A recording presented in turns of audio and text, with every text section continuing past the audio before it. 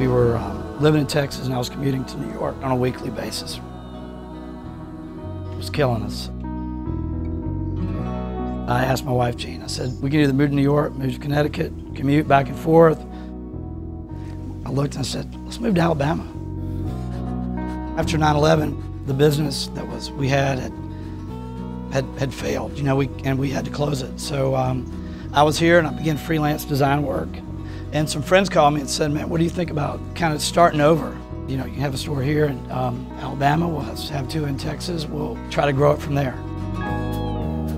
And that's what we did.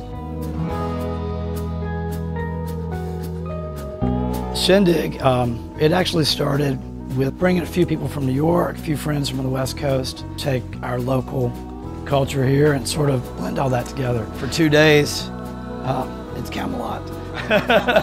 So, you know. Yesterday, most of our guests arrived, so we had a little get-together at our house for a big cookout. Our friends from Birmingham came up, Jim and Nick's, and gave us all a feast.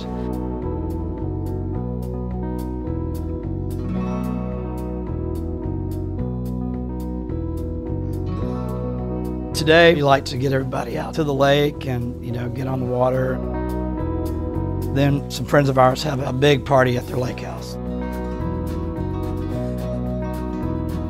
And then this evening we'll have a concert at the Shoals Theater with the Dexatines and Candy Staten, who's sort of a lost soul singer of the 70s.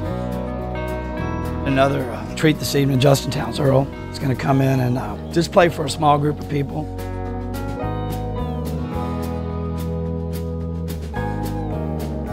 We talked about this several months ago, and I said, what do you think about coming down to Alabama and just hanging out with us? He says, oh man, I'll be there. He's such a good fellow, man.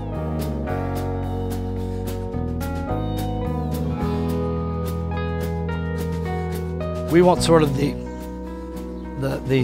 afterthoughts of this to be, you know, happy thoughts. It's not really about us, you know, it's really more about all the people here and the community. We just want that positive energy to kind of spread.